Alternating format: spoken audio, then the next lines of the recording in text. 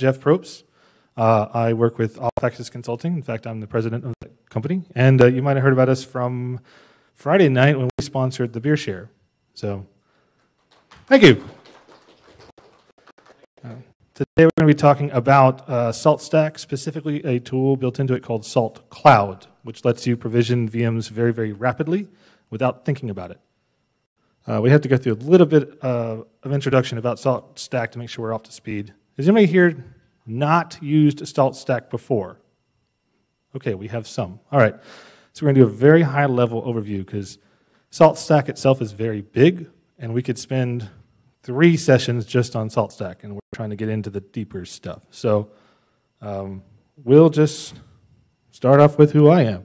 I have been involved in open source for, 20 years now. Like a lot of you, I got hooked on Linux way back long ago and couldn't stop playing with it. And when I got the opportunity to do it professionally, I said yes. So I've been professionally Linuxing for about 12, 13 years, somewhere around there. Like I said, I am the president of Off-Axis Consulting. I am a longtime sysadmin. More recently, they've been calling us DevOps. I don't know why. Because forever, if you were a sysadmin, you kind of had to write scripts just to get your job done, right? So we put a label on it now, and it's called DevOps, and you're all familiar with it. I'm not officially affiliated with SaltStack. I'm just a really big enthusiast. I've been using it for years, and I think it's an amazing tool, or an ecosystem even. So the little logo down here, I actually stole it off of their website. By steal, I'm putting that in quotes because they actually allow you to do so. So, does your deployment process look anything at all like this? Mine has in several different companies, and it's terrible. So what we're going to do today is talk about how to untangle that, mostly with orchestration and Salt Cloud. We're going to get rid of this process entirely. We don't need that. We don't need the headache that goes along with it, and there's probably 14 or 15 different people involved in this process too. We don't need any of them either. We're going to get rid of all of that, right? So since we have some people who haven't heard about, well, you've heard about it, but you don't know mostly about it. So let's talk briefly about what it is. It's one of the big 4 automation tools, right up there with Ansible, Puppet, Chef, and there's others that are showing up on scene too, like Terraform is getting bigger. I still consider it those the big 4 that we've been talking about for years here. It is written in Python, and it uses a ZeroMQ messaging library, which a lot of other tools do too. It's just, it just makes everything very easy. You don't ever have to think about how things are connected. It just kind of works. So it's a beautiful way to handle things. It is based upon the master minion architecture, like Puppet and Chef is, unlike Ansible, and you have to run an agent on your minion for it to work. It is extremely modular to a fault sometimes, which lends itself to expansion and extension in wonderful ways that are extremely complicated and difficult to document, some of which we might run into today. And it is available for just about every major operating system, including all flavors of Windows that I think are still in modern production. You can run SaltStack and operate a Windows machine using SaltStack. I've never tried it, but I really try to avoid adjusting or messing with Windows wherever possible anyway. So what does SaltStack do? You're defining your infrastructure and processes with code, just like in other systems. You're declaring states. You're declaring what a thing should be in. So a server should have Nginx installed. A server should have this configuration file in that spot owned by this user with these permissions. You just declare these things, and you create a procedure by chaining these declarations together, and you can even declare the order you need them to be in. Like, it doesn't make sense to create an Nginx configuration file if you don't have Nginx installed. So naturally, you want to install Nginx first and then modify the config that's already there. So you're running the salt command on the salt master. There are ways to do an API. There are Ansible Tower, I think, is something people have used a lot. There are equivalents in salt. I haven't used it. I just always stay on the command line, and that's what we're going to do today. We're going to do entirely command line. And when you run your salt command, whatever states you've told it to do, it makes it so. We'll look at that in a second. So let's talk about Salt Cloud. It is a separate tool. It is technically included in the SaltStack software, but it's a separate invocation. It has its own configuration files. It does provision VMs on public and private clouds. I mean, any provider you can think of, they'd probably have support for it right there in SaltStack official. And there's, of course, because we said it was extendable, if you have some infrastructure as a service vendor that isn't supported, well, you can go copy something from another vendor and kind of modify it so it works. This also means you can do things like practice running your SaltStack states on a local VirtualBox. It doesn't matter what the vendor is. It doesn't need to be out of the internet. It could be local. I did a lot of my early work with Salt Cloud using a relatively local VMware stack. So all you have to do is make sure that the libraries, the Python libraries that are required to interact with that API are present on the system you're running Salt Cloud on. Now, it's important to note, you don't need to run Salt Cloud on a Salt Master. You can run it from anywhere because it is a separate tool entirely. And as we'll see, it makes the most sense to run from a Salt Master, but you don't specifically have to do that. The big thing that we get from using Salt Cloud is that we're abstracting away the differences. So if I go make a call into Linode's API to make a new VM, that's a different API with a different invocation and different assumptions than Rackspace or AWS or anything like that. All these little differences, they add up. You know, you create a VM in AWS, most of you probably know, it's not enough to just create a VM. You also have to create a control group and rules, because usually everybody they create their first T2 instance. They're like, why can't I reach this? I can't SSH into it because the network isn't hooked up. So you've got all these other things that go along with it to use AWS. Well, none of that is required in Linode. None of that is required in Rackspace. So what Salt Cloud does is, as long as you've set up your configuration properly, it just kind of makes all that disappear, which is why I like it so much. And as long as you have your vendor configuration files set up properly, you won't ever need to think about those things again, or very little. It is very tightly integrated with Salt, but because it's its own tool, it has its own configuration. We're going to dive into some of that in a bit. But it's important to know that it's calling into the SaltStack objects in Python for a large part of its operation. Let's go look at some configuration files here. It really is the hardest part. This is the part that, unfortunately, you have to do this first before you can start operating it, which is why it works really well to start with their documented configurations and modify. That's what I usually do. You have to define a provider that you're going to be getting your VM from. So this is where some of the specific customization things come in. So in our example later, we're going to be using Linode as our provider because they happen to be a sponsor. I figured that was very appropriate. You also have to define what your VM is supposed to look like in the form of a profile. Like with Linode, you declare the size of it. They have it named like 2 gigabytes, 4 gigabytes, however much RAM you're getting with it. That's how they name it. So you would declare a profile. I want a machine that is of this kind of Linode size. I want it at this location, and I want all these parameters, and then I also want to attach some configuration onto it that gets included in it when we run. And there's a third part of this that mostly happens automatically, but if you start getting very deep into Salt Cloud, you may start modifying this. When you create a new VM with Salt Cloud, the default is for it to run the SaltStack bootstrap script, which rapidly downloads all the things it needs, the packages, configuration to run Salt Minion, and then hooks it up to your Salt Master. But you don't have to use that deploy script. You can write your own. And when I was first starting to use this, I didn't really pay attention to the existing deploy scripts and wrote my own, and that took a lot longer. So I do advise you, if you can, use what's already in there. Start with the Salt bootstrap and just piggyback onto it if you can, but you're not required to. Hopefully you won't need to go too deep into that. I can show you later, there are example deploy scripts for people that don't want to use just Salt bootstrap, and they're built into the code base in an interesting location. And they discourage people from using it, but it's good for you to know where they are just in case you have to go there. So this is kind of the overview of what a config looks like for Salt Cloud. There's this basic etc Salt Cloud file, and that's the top. Whatever you declare there is present for every single invocation, every single thing you're going to use. So you declare, I should mention this, in SaltStack, your configurations aren't broken up into little pieces. It's basically all combined into one massive YAML. And so it means you can throw anything you want pretty much anywhere as long as you've labeled it properly and you tell Salt, oh, this is the label you should go look for that particular configuration. So in Salt Cloud, what we tend to do is break it up into providers because we don't want to all cram it together. And we have individual profiles. Again, there's no reason we couldn't stick it all in that Etsy Salt cloud file, but it makes a lot of sense to break it out. So, and we'll go look at those. Actually, let's go look at those right now. How do they expect me to type in microphone at the same time? I don't understand. Anyway, all right. One-handedly, I'm going to show you. Here is my simple configuration for the Linode provider. Yes, it is an active API key. Please don't copy it. It'll expire inside of 12 hours, so don't try and look at it later.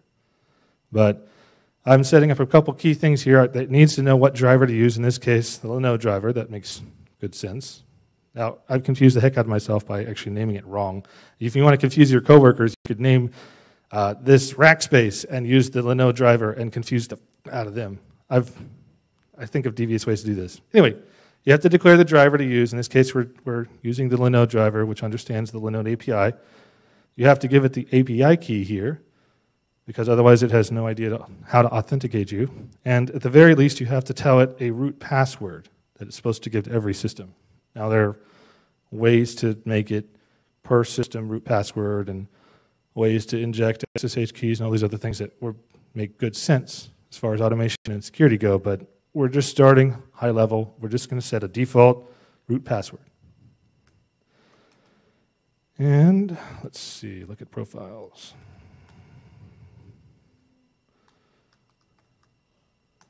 This is a very simple profile for the smallest Linode you can get today. I'm using the provider that I declared in the other file that you just saw. Again, that's just a label, so you can name it whatever you need.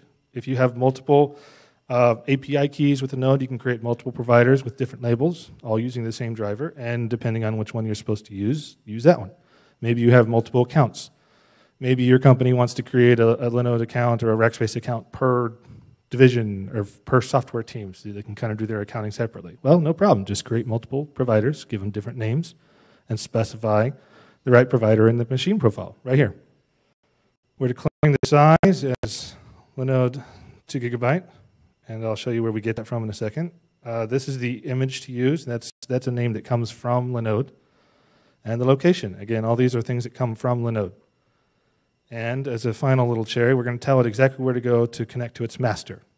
So I've given it an IP. I probably should stick a domain name in there, but just for our demonstration, I spun this new Salt master up real quick, and that's the IP of it. So that is the provider and the profile in a very quick nutshell. All right.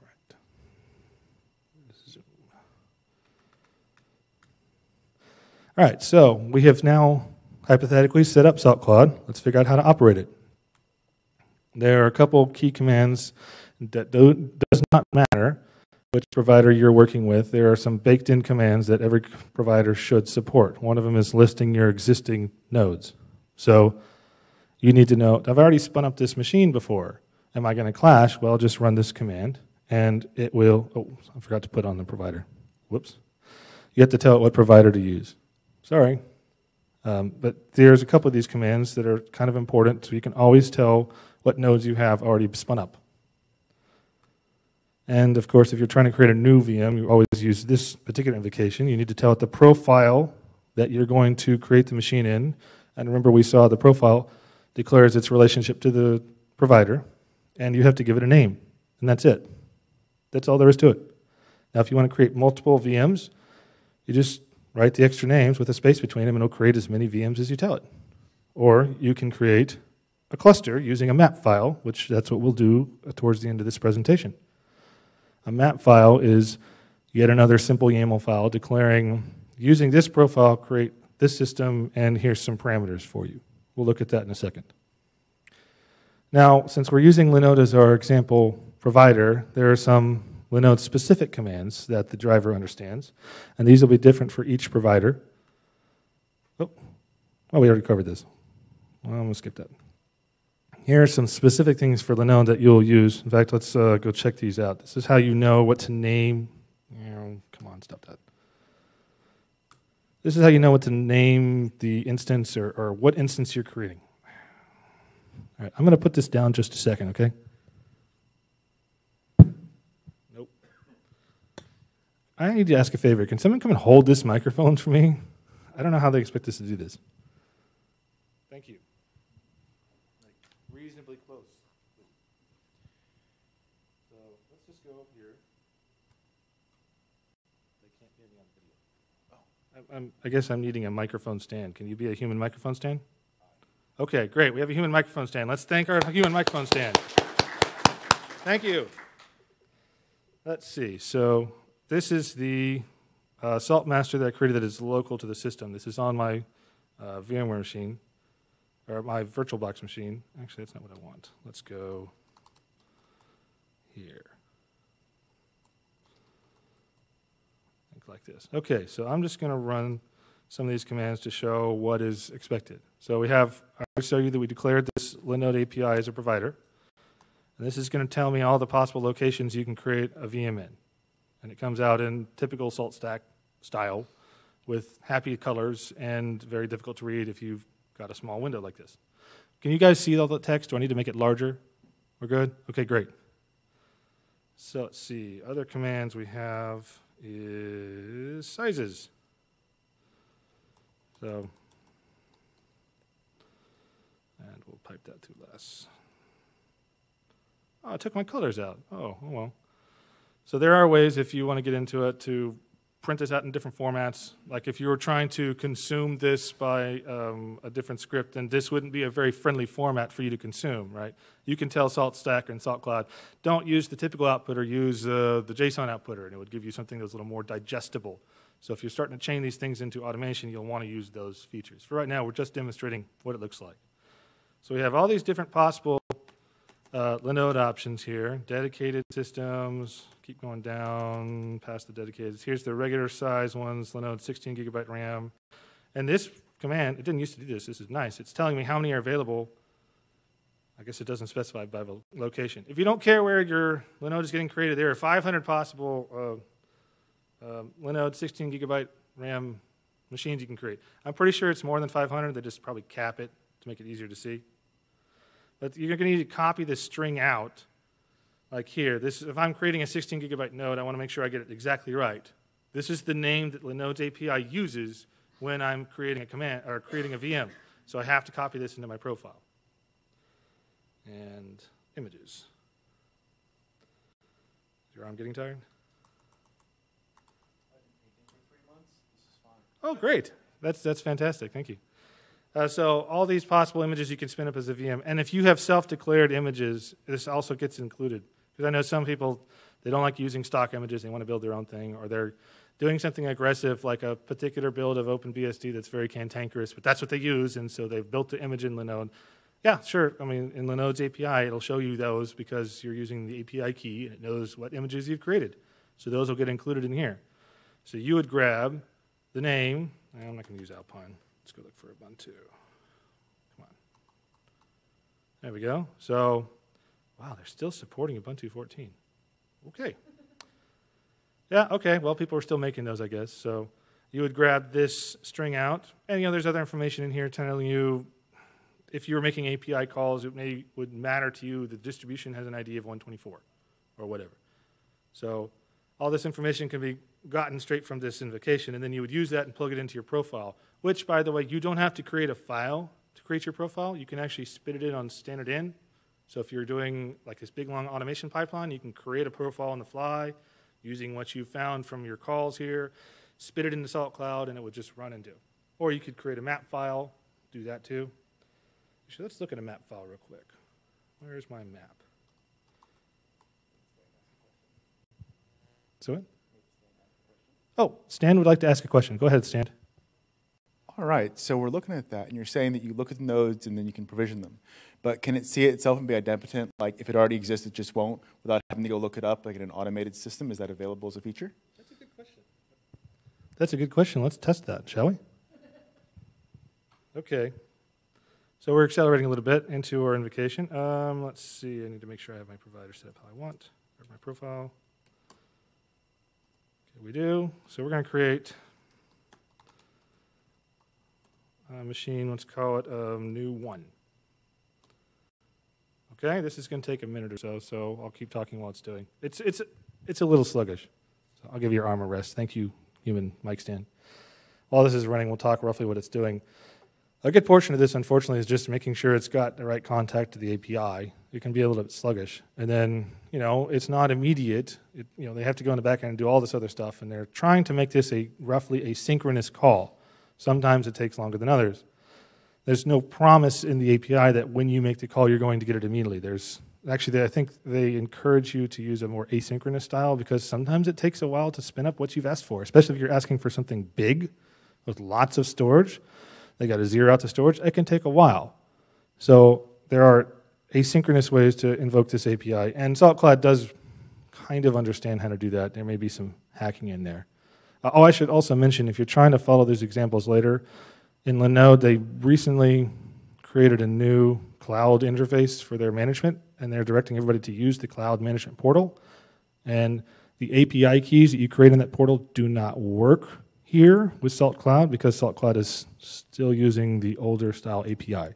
So don't get hung up on that. That kind of fooled me a couple weeks ago. You have to log back into the old manager, create an API key from that interface, which is using an older style API key, and then use that in your provider. Just make a note of that. So here we go. We've seen it deliver the VM already. Now this is actually sending back to us the console of what it's doing. It goes and creates the VM, logs in, installs everything it needs to get it bootstrapped up and become a Salt minion. And here we're seeing it just go through all the various packages and junk. Here we go. Please go faster. It might be because there's a lot of people on the network right now. Going. Lots and lots of packages for some reason.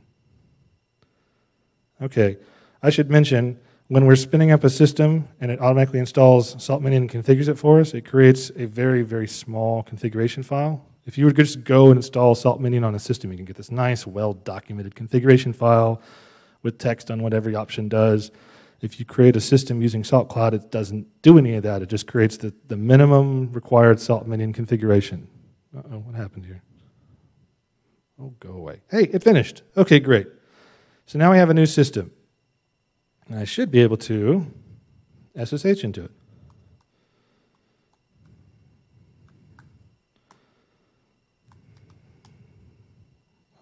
What was the password? This is really hard to do one-handed. Yay! Okay, so here we have a brand new system built by SaltCloud, and we wanted to test what happens if we do the exact same thing again, right? Oh, question before we go on. Oh, absolutely. Absolutely. And I typically would do that. I just kind of skipped over that for this because I'm trying to make it. This is, if you just start out, this is what you're going to see, and you'll evolve very rapidly into using keys. There are options you can submit to the Bootstrap script, like insert this SSH key into the root account. It supports that. Or specifically use this password. Or specifically create an automation user that's named this with this password and put the key into it. There's all these configuration options that Salt Bootstrap has. That, again, that's another rabbit hole. We could easily get lost in there, so I'm trying to skip over that some. So, all right, so we have verified we have a system, and we verified we can log into it. Let's do it again. I'm going to create the same thing again. Let's see what it does. Hey, look at that. Okay, it doesn't let us create it. You guys see that? That answers your question. It's at least intelligent enough to not create the next one. Cool. All right. Well, very good. Let's take a look at this new system of ours. All right. I might stand back again. Sorry. All right. This is what the minion configuration file looks like. It's very, very small. It's defining some metadata about where it came from, how was it invoked. That's the default. I don't know why that's in there. Here's the ID of the system and the master. Okay, so now let's hop over to the master, and we should see a new system requesting. Oh, look at that. It already accepted it. That's a nice thing about SaltCloud. One of the things about SaltStack, when you create a new minion and you ask it to connect to the master, it doesn't just work, because anybody could do that and point their system at your master and try and get in there. You have to accept that this minion is what you think it is, and it's now accepted to be run by the master. When you use SaltCloud, it just kind of handles that all for you. So we're seeing it's automatically accepted our new one key, and we can run commands against it. Okay? And let's just run my core applications. So I have this kind of, I trimmed it up for our example, but the default, this is what I expect the system to look like every time. I'm very particular about my vimRC and ScreenRC, and so I want to make sure that's on every system. So that's in our core application. And we can set it up such that this is automatically run. Okay, good. Succeeded. Good. So now my system should behave as I expect it to. If it does behave like I expect it to, then this should be with a dark background. Oh, never mind. Try something else.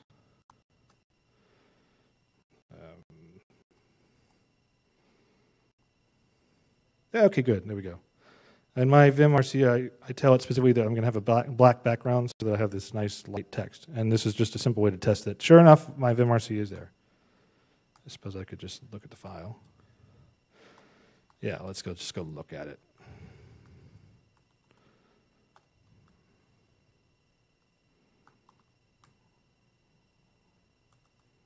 Oh, that's why. There's more than one. Yeah, so that file didn't exist before we ran that core application. And you can have it automatically run these things. We'll see that when we do our cluster example here in a second. I'm going to get out of the system here. Okay, good. We don't need you anymore. All right, I'm going to hop back over to presentation. I don't know if I have anything on the map or not. No, I don't. Okay, so for those of you who might be watching later, I just stuck this slide in because pretty much the rest of this presentation is going to be on just doing things. And there's no substitute for just jumping on a command line and showing you how these things work.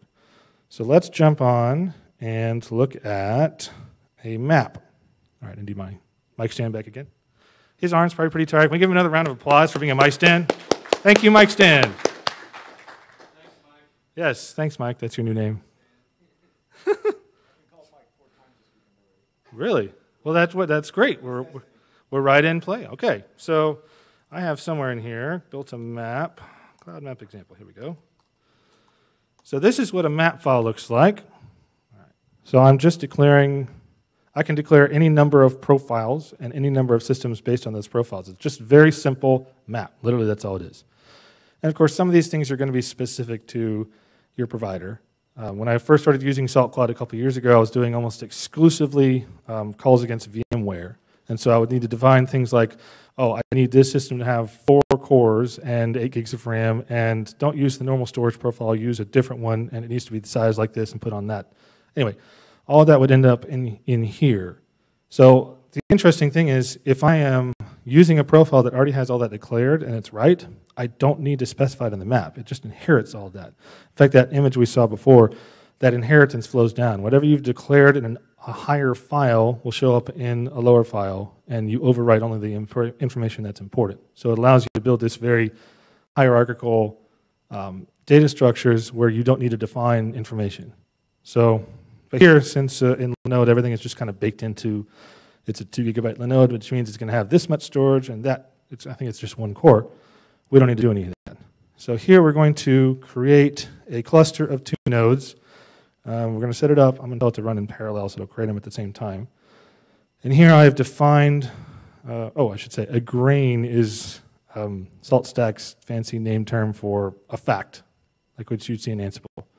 They call them grains because they're trying to be cute. Salt, grain, whatever. So we're declaring an extra grain here. In this case, I've set up, I'll show you in a second, I've set up a selector where it looks at this demo role grain, and depending on the contents of it, it will run different automation. Let's go look at that real quick. States, here we go. Here we go. So every system that runs, when I tell it to apply a high state or something, it's going to run through this file and match everything. It's going to run every state file that we tell it to that it matches. So here, every system on the planet that is ever connected to SaltMaster, when I come up to the high state, it's always going to run core every single time. So we always know our systems are at a base level. That's just a good pattern to get into. Everything that your system should always have, stick it in core or name something similarly. And then here I've set up for our cluster demonstration, we're going to do a match against the contents of that grain. If it is a web role, we're going to run the Nginx state. If it's a DB role, we're going to run the MySQL state. And right now, those states are very simple. They're just install the package, not configure it, because that gets really deep into some of the state stuff and the minutia. We don't want to get there. So literally, these states are just package installed. That's all it's going to do right now for a demonstration. But it should help illustrate that we're going to create this cluster, and it's going to have these different roles. We could apply whatever states we want in this, so we can get as complicated as we want. We could match against the name. So if I know I was naming my systems a certain way, like every web system is going to be web dash something, then I could do, as my selector, I could do web dash asterisk, and that would be fine. I tend to prefer using grains because names change. You know, let's say you're building a QA node and you name it QA-web, well, that's not going to match your selector, right? So instead of using names, I find it preferable to use grains, which you declare when you're creating the VM. It just works a little cleaner, in my opinion. So let's go and actually run this map. Oops, I hit tab and it didn't complete. Whoa, have we lost our... Yeah, I need Mike back. Thank you, Mike.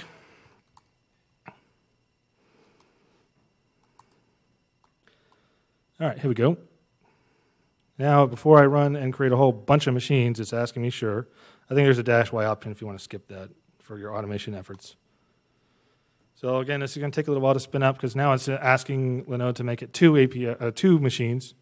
I should mention, I forgot an option that allows you to build in parallel because you're building a cluster, right? As long as their order doesn't matter, you can build them all at the same time. And in our case, it doesn't matter because they're not really linked.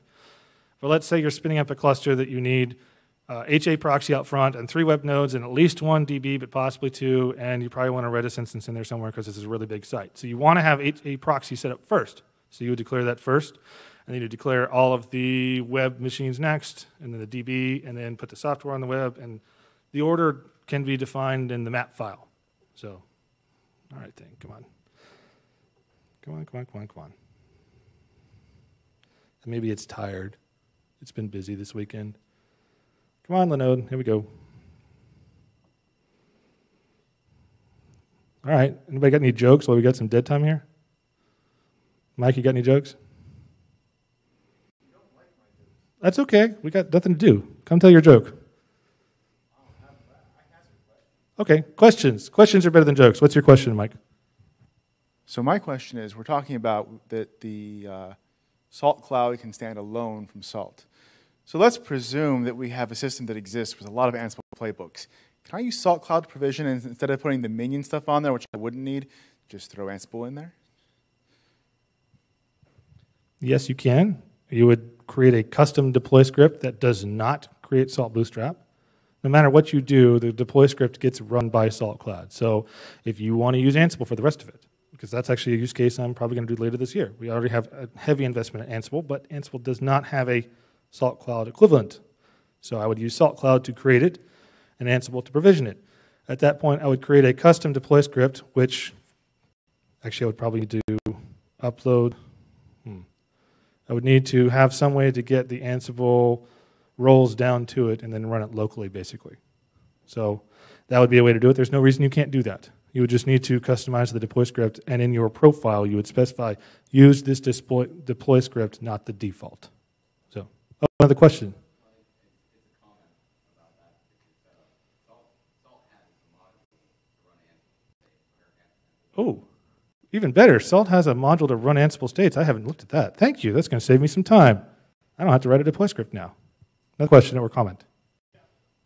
Does Salt Cloud have a functionality like Terraform where you can apply, like incrementally apply a change to the system?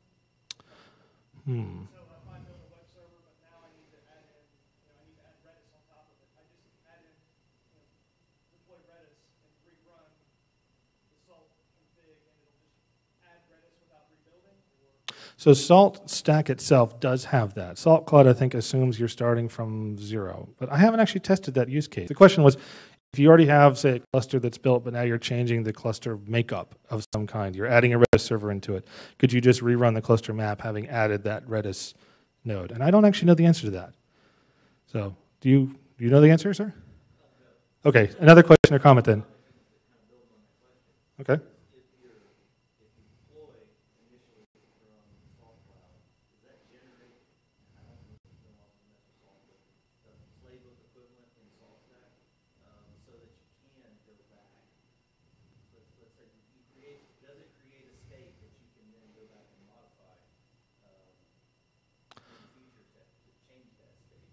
The question is, does it create a state that you can go back later and modify? And yes and no, it depends on how you're calling it. The way we have set up our map here, oh, come on, don't go quiet. So the way we have set up our map here, what it's supposed to do, and it may or may not, I'm not sure, it's supposed to create the node and then go and look, does this match the high state we expect it to be? And that's when it would go into that top.sls file we looked at earlier, and then it would run the configuration. So you would just update the top.sls or the state files, and the change would be incorporated the next time you run high state on that system. So I wouldn't say specifically Salt Cloud does that, but SaltStack does. So does that answer your question? Okay. Oh, we're still running. Goodness. Okay, I thought by now it'd be done. It's close. We'll just say this. It's very close, and this is going to spit out the summary of here's your 2 new systems, and it'll have the IPs, and we'll go check them out. So if it's set up properly, if it's actually installed the package we expect, then Nginx should be running on the web node, and MySQL should be running on the DB node. We'll see. Maybe. Say that again, please. I'm sorry, I can't hear you. Why don't you come? It takes a while to salt the earth. Oh, gosh. Okay. Okay, he did come up with a joke. It takes a while to salt the earth. Thank you, Mike. Appreciate that. Maybe we need a collective groan to reward that wonderful pun. Yeah. Oh, gosh. There's a family of punsters over here. Oh, here we go. It finished. Okay, so let's see here. It's telling us. Wow, that's an awful lot of information it's telling us. Oh, it told us, for some reason, it decided to show us the entire deploy script. That's marvelous. Thank you, Salt Cloud. I don't know why it's doing that. Where in the heck is the top of this thing? I might run out of buffer here. Okay, we're out of buffer. We can't actually get the IP of our systems, but we can do it another way.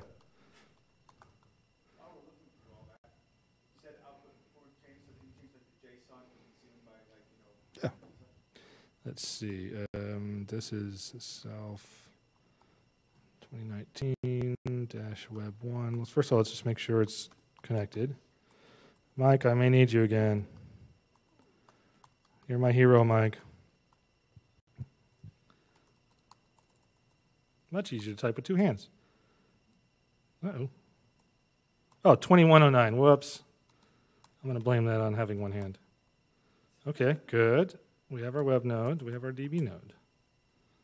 Good. Okay, so now we should be able to web1 grains.item IPv4, I think is what it is. Okay, there we go. There's our IP. Let's go see if Nginx is active on it.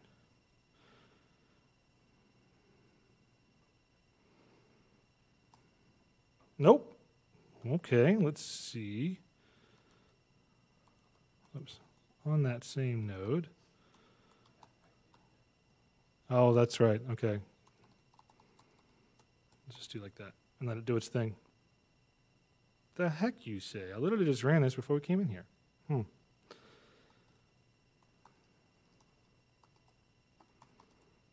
Okay, there's our top file.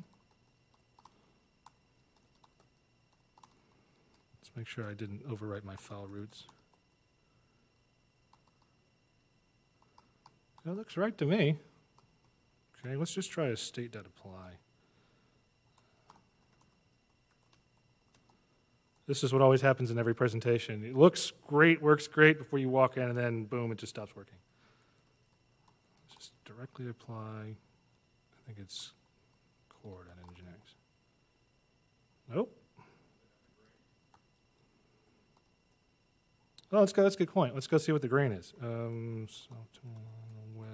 1 grains dot, what was it, self demo, I think? Demo role, that's what it was. Thank you. Okay, so it does have the demo role. I guess it's just, maybe the reason it didn't run is because for whatever reason it can't find my top file. I don't know why I can't find the top file. It's right there. Oh, not supposed to be corded in Nginx. Let's do this. Just apply Nginx. Find it? Nope. Yay, something I've changed recently. Let's go look at this. It says that's not a dictionary. Does that look like a YAML dictionary to you guys?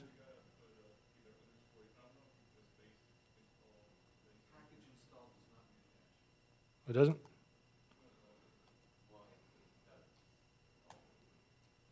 Yeah, it says it doesn't in Ansible. It's a little different, but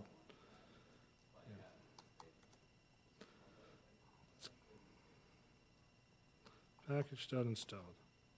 Let's just go look at what it says to do and copy it.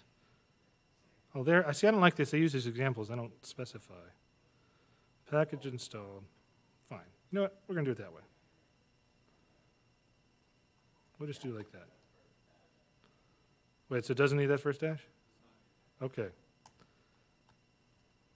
Like that. And it also doesn't need a trailing there. Okay, so we'll try it now. That looks good. It didn't immediately respond. Thank you. I was dinking around with trying to create a better cluster example before I got in here. I was actually trying to seed it with a real working tool. But okay, there we go. Now it's installed in Nginx. We should be able to go over here. And we should see our Nginx. Yay, welcome to Nginx. So let's pretend that it ran that properly because I had properly formatted the file. We'll just kind of all wink, wink, nod, nod, right? Yeah, okay. So pretend that it also worked on the database. And at that point, we would probably, because we're deploying an actual cluster that does an actual thing, we would have more state files that would deploy our software, check it out from Git, do whatever. All the other state file things that SaltStack does, we would include that in there. And it maybe there was an option in Bootstrap I missed to tell it to explicitly run the high state. So one of the things I have done when I'm provisioning stuff is I would declare an extra entry in the Salt Minion configuration that tells it on startup run this state. And I actually had this very complicated pipeline with deploy steps. And so when we saw when we logged into that system and had all these package updates to run the kernel's probably out of, well, no, they do the kernel. But like on another system, if you're managing your own kernel, the kernel's out of date because you're just coming from the LTS. So step one would be update all the packages that are on the system and reboot. So that would be step one. And I had this pipeline that would send an event back from the minion to the master saying, okay, we've completed step one, and the master would advance it to step two, like this little ratchet thing. It would just step through the deploy process, and all the different pieces of the cluster would, at the point where they diverge, they would just run only the states that were meaningful for it. So I didn't want to go too deep into this because this is a very, very deep hole, and it's a very amazingly powerful tool with lots and lots of little niches here, there, everywhere. But I didn't want to get into it too far. So let's see, is there anything else in here that I was trying to cover? I think not. Question? I build a lot of our images with Packer. Mm-hmm. Can I just build the salt menu into the image with like no configuration, and then as it's launched, it can kind of jump in? The question was, he builds images with Packer or some other tool, and he wants to install Salt Minion without configuring it ahead of time. And the answer is yes. If Salt Minion has no configuration, it will generate its default when it runs the first time. Likewise, every Salt Minion has a key pair, and if it starts up and sees, oh, I don't have a key pair, it will generate one. And it's instructed to, either in the configuration file or as part of Etsy host or something, it's going to look for the master. It's looking for a host name named Salt. So if you were to seed the Salt master's IP in the host file with the tag assault, it would automatically connect. And at that point, because Salt master doesn't know the system is coming ahead of time, you would see it show up in the Salt key. And you would have to specifically promote, I guess promote is the right word, promote that key to, okay, I understand what you are, you're allowed. At that point, it's brought in. So that I've done it that way too. It's a little faster to do it that way because we see Salt Cloud can be a bit sluggish, right? So, but there's nothing quite like it for just bringing it right in and spooling up a cluster. I mean, it doesn't matter where you're going to. Like I was using Vagrant to do some of these things, and there's a couple providers in Vagrant, but there's nothing like the support that Salt Cloud has. And since I've moved over to using Salt Cloud, I've been a lot happier. I was going to try and actually do an example where I put the DB on the node and a web over on Rackspace and have them talk together, but there was some firewall problems, and I decided to just drop that. But it's very possible. There's no reason you couldn't do that. There's no reason you couldn't do that in the same map file even, because you're just specifying what profile to use, and the profile specifies what provider to use. So all of it is eminently flexible. Do we have other questions? Another question. Is SaltCloud kind of like a core part? I The question was, is it a community project or is it an official product? It started off as a community project, and then about 4 years ago, it moved into SaltStack formal. So it's now versioned along with everything else. And coming from having used this 4 years ago when it was still an independent tool, sometimes I forget and I go and try and install Salt Cloud from pip, and it just doesn't work. So you don't need to do that. It just comes straight with your SaltStack deployment. Which, by the way, the best way, in my opinion, to get SaltStack is not to use a system package. I would just go straight from pip, because it's always going to have the latest versions. And one company I was doing, they were required to use packages from a known good package source for security reasons, so we were getting SaltStack from Apple, and that was very long in tooth, and it was very annoying. So if it's at all possible, best to come from pip and try and stay within a version of the most recent, because they're good on stability, and it's helpful. Question? Oh, that's right. Yeah, they do now. I don't ever use it, but there's installation instructions for almost every operating system out there, and a lot of them have their own repos already built. So they didn't used to do that. They're doing it now. So that's good. That would have solved my problem a couple years ago. Other questions, comments? In the back.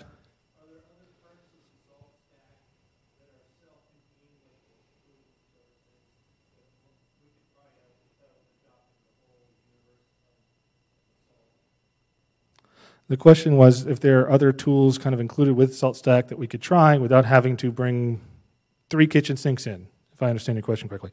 There's a couple. Let's go see in here what else. My tab completion is not working. Okay, here we go. So there's other ways to invoke Salt that don't require setting up a master. For instance, you can have a local-only instance using Salt Call, and Salt Call is a way of tricking a minion into thinking a master is giving it a command, even though the command is coming from the local system. So if you just want to play with Salt, just stick it on a system and start making Salt calls, and you can apply your states or do whatever you want as if it was coming from a master without having to create 2 VMs. There's also other... Oh, okay, excuse me. You can set local. Okay. I think I have an alias that does it because I haven't thought about it. Yeah. Let's see, other tools. I don't remember what SaltCP does. Do you remember what that does? I don't ever use it. Oh, okay. So using the Salt bus, it copies a file from wherever you're making the command to the minion you specify. So, like, I need to update this configuration file on this one system, and I don't want to write a state for it. Just freaking do it. Just SaltCP it. Okay, great. And there's some other tools in here. I don't know what Salt Unity is for. I've never used it before. Oh, wow. Salt Unity combines all the commands together. I should probably look at that, so I don't have to think as hard. So there are some other tools kind of floating around, and there's some other pieces that you can bring in. We haven't even talked about things like the reactor and all these other pieces that are built into Salt that you'll probably run into if you start doing complicated pipelines that may not have their own specific invocations. So like I was talking earlier about my provisioning pipeline from before. I had these event states, so I would set up something to listen on the master for an event coming from the minion that said a certain thing, like I'm done with this step, and then it would send the event back. The master would pick it up with the little event handler and do something, get ready for the next step, tell it to reboot, any number of things. That's just baked into Salt that you can play with without needing to pull down another kitchen sink. So, did I answer your question? Okay. Other questions, comments? Yes, sir.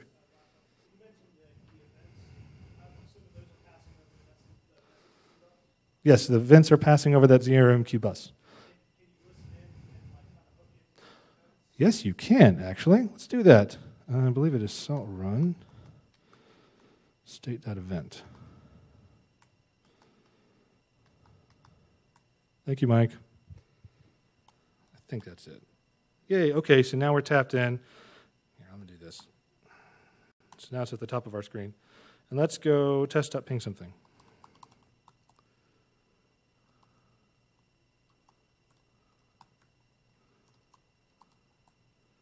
Okay, so if we go back over to our event, we'll see 2 events here. One is the outgoing. That was the command out to the system right there. And then this is the return from the menu saying, here's the response to the job you just created. And it's actually pretty fun to watch this, especially if you're trying to troubleshoot your very complicated deploy pipeline with lots of events. You kind of need to do this. Now, you don't need to look at every event because especially on a busy system with lots of minions, there's going to be tons of things going across. Every in hours they are rehashing to make sure that their security hasn't changed, and you probably have periodic stuff you're running and high states and all this stuff. So when you run this command, you probably want to filter. Oh, hush, go away. There's a way to do a tag equals, and you can filter on just certain event tags. So like when you're declaring your events, thank you. When you're declaring your events for your provisioning pipeline, you get to name the events. So you can name it something peculiar like Pelican if you want, and you can just do a search on Pelican, and it'll only show you events that are named or have Pelican in the name of the event, stuff like that. So you can watch this. It's actually pretty cool to watch what's happening. It really exposes the internals, and you realize, okay, for all its complexity, SaltStack actually doesn't have that much depth. It's just doing this. All it does is it puts a command on the bus, and the minion does everything else. So, and you had a question, Mike. So, you know the difference between the master minion model and the push file Ansible. But other than that, what other differences do you see? If you're making that choice, which do I use? What's my best path? What other differences do you see applying them since you've used both?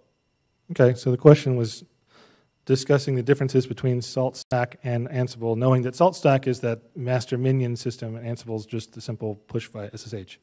I actually prefer Ansible for small things because it's very easy to get in and declare, but I don't like it anytime you have to do anything complicated. And Ansible was designed to be very, very simple. And it's great. It means you can get in and jump in and do something fast. But it means it doesn't support some things that I like. And it's also more difficult to support patterns like don't repeat yourself. It's actually somewhat difficult to implement in Ansible. You have to go and call a task and a role and do an include, and it's actually a little cantankerous. It stinks. But in SaltStack, that's easy. It's just a simple include. So the second I need something more complicated than what Ansible can do easily, that's when I prefer to hop over to SaltStack. And where Ansible has no equivalent, like in creating and provisioning VMs, I use SaltStack there for sure. I have done a lot of my personal automation in both, more as just to make sure I'm keeping my skills sharp. I tend to use Ansible because it's easier to do quick stuff. But like I'm about to build a new pipeline for a client now, and we're going to have to use SaltCloud to do the beginning of it, and it's up in the air whether we're going to use Ansible, which we've already invested in, and SaltStack, which does the pieces we can't do yet. So I don't have a good answer. Personal preference just lay in how complicated the thing is I'm trying to do. Question, comment?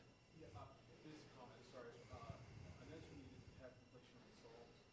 One of the programs you don't have is Salt SSH. Yes, he pointed out that I do not have Salt SSH. He noticed that because my tab completion wasn't working.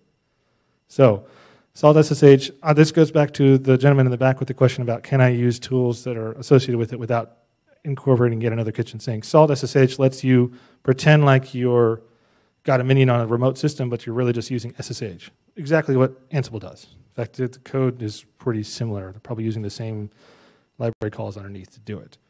But both Ansible and SaltStack, what they're doing is they're creating an on-the-fly Python script with all the things you've told it to do, downloading it to the system with using 0MQ and SaltStack and SSH and Ansible and running it there. So that's what's happening in the background, and the vehicle in which the script gets to the system kind of doesn't matter as much. So if you want to go a little bit simpler, you don't have to do all this master minion crap or key handling and all that stuff, just use Salt SSH. Works great. Any other questions or comments? All right, guys, thanks for coming. Appreciate it.